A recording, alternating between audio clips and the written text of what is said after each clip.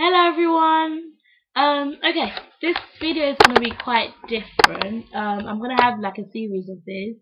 So this is part one, and basically it's gonna be done once in a while, and it's a bunch of random questions put together, around 10 questions, and then after maybe a week or two, I'll do a video with answers. But okay, let's start with the one for Christians. Okay. Most of us have heard about secret societies, about the Illuminati and Freemasons and whatnot. And I'm not trying to brush them off as real or fake or whatever it is, but I feel like most of the people that claim to be Christians, that claim to be people of God, whatever, um, they seem to spend most of their time just trying to figure out these things and trying to figure out what they're about, going into depth of the like to the point where it's getting a bit like what are they putting in front, like what is more important at the moment. So telling somebody about the word of God, or telling somebody about how they shouldn't do this because they're Illuminati or Freemason, whatever. I'm not saying that people shouldn't be aware of it, fair enough, but like I'm aware of it and I know there's some things I need to avoid to go into that. But the last time I watched a video about Illuminati was a long time ago, but I'm aware of it, kind of thing. But I don't know, maybe I'm wrong or something, but I would really like an answer to that.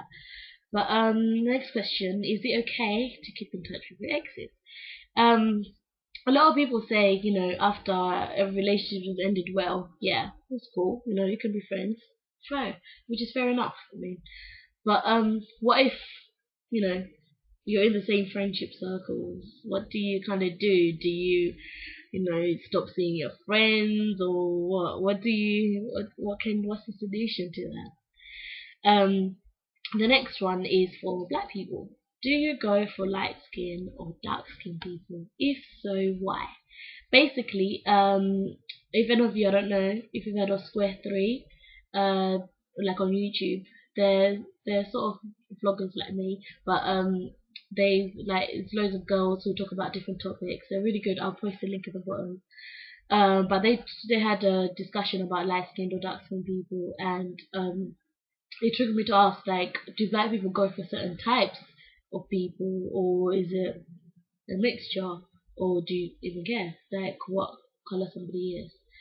But yeah, the fourth one is a bit of a controversial issue, but here goes. What race does a mixed race person belong to? Because I've heard people who, let's say for example, the typical mixed race is black and white, isn't it? I've had a lot of people that are mixed race saying that they're black. Fair enough, if you feel that way. Some people have backgrounds towards their black side, so obviously they feel more comfortable saying they're black.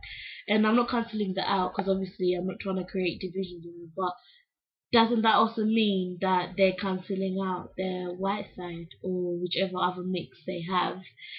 And why can't they be just like a mixed race, if that makes any sense?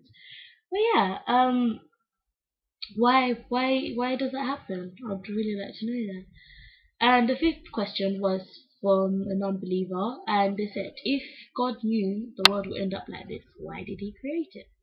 And I couldn't answer it directly because I believe there's some things that we can try and wrap our heads around it, but we'll never really understand.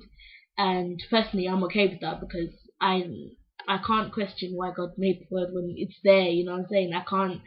What would the answer really do for me personally? But I know there's obviously loads of people out there who wonder exactly the same thing. But if anyone's got like a way to explain this to a non-believer, that'd be really cool.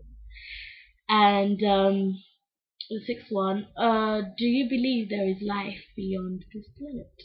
I've heard quite a lot of theories about this from different Christians. There's things like there's 99 other planets where people exist, but they're still in the sort of Garden of Eden phase or something, so they haven't entered there or whatnot.